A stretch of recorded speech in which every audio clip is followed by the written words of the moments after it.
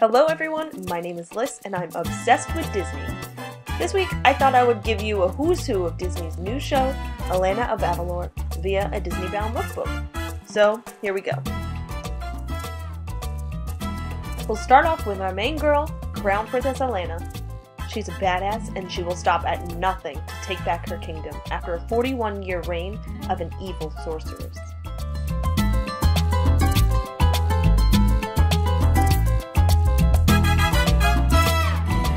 To get her look, I paired a bright layered dress, to mimic Elena's ruffles, with some T-strapped heels, just like hers.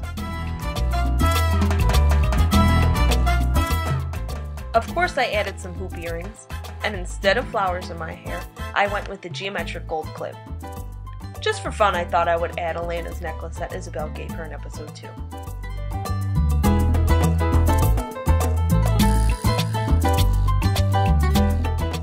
Next up, we have Elena's little sister Isabel. She's super adorable and loves to spend time with her big sister. The number one thing to know about Isa is that she's an inventor.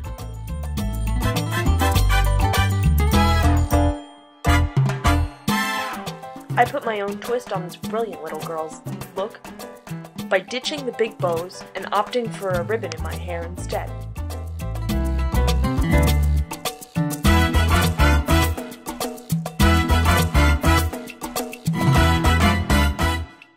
I brought the gold accents in Isabel's dress into my look with this gold V-shaped necklace that mimics one of the designs on her dress perfectly.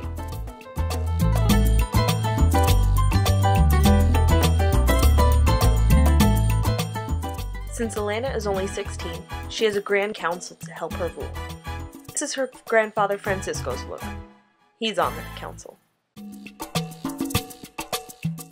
He plays the guitar. That's why I'm doing that. I swear. He wears all blue except for his red sash. I brought that in via the pocket square in my denim vest. The vest, by the way, is covered in spare buttons from Disney World cast member costumes. Perks of being a former costuming CP, am I right? The buttons, of course, are stand-in for his medals.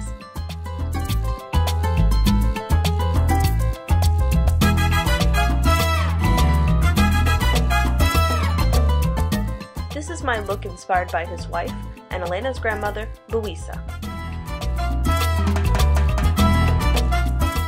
She's also on the Grand Council and she makes some bomb tamales.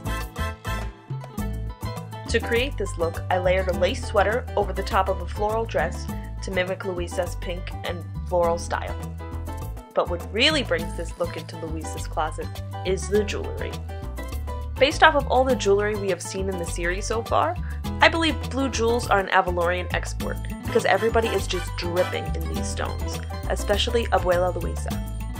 And here we have Chancellor Esteban, Grand Council member and Elena's cousin. He's very knowledgeable when it comes to Avalor and knows everybody who's anybody in the kingdom. He does, however, wish to usurp the throne from Elena, so there's that.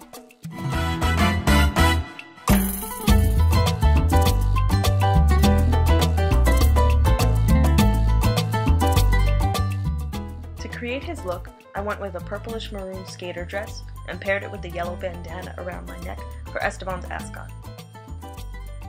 Now I know he wears tall black boots, but I opted for these short ones because I always feel like a supervillain in them, and I think that's pretty appropriate for him. I brought his blue ruffles and sash in with this blue bracelet that's actually supposed to look like coral, which works out considering Avalor has become the busiest port in the entire world. The final member of the Grand Council is Elena's new friend, Naomi Turner. Naomi is adventurous and takes no crap. She's very hands-on, just like Elena. No wonder why they click. To recreate Naomi's unique style my way, I layered a blue dress over a white button-down instead of a navy bodice and a green shirt look. I did, however, keep the pink belt, the knee-high boots, and the killer jewelry.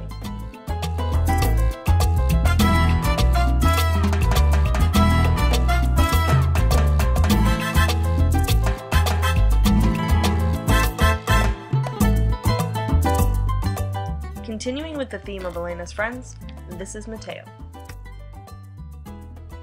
He's the grandson of the royal wizard Alcazar, as in Alcazar that saved Elena's sister and grandparents and set out on the journey to free Elena from the amulet Alcazar. And he's a wizard in training himself.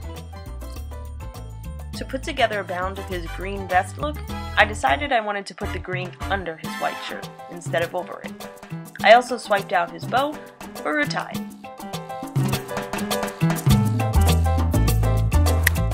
And finally, we have Captain Sexy himself, Lieutenant Gabriel Nunez, aka Gabe. Gabe is one of the Avalorian royal guards and a friend of Elena and Isabel. He may seem like he's all business, but it's just a front. Underneath it all, we know he's just a goofball. A really hot goofball. For his bound, I took inspiration from his two-toned blue uniform and translated that into a two-toned denim-on-denim look. Of course, the red piping of the Avalorian Royal Guard needs to be present, so I just added a red statement necklace, and I topped it all off with the show-stopping boots from the Naomi bound.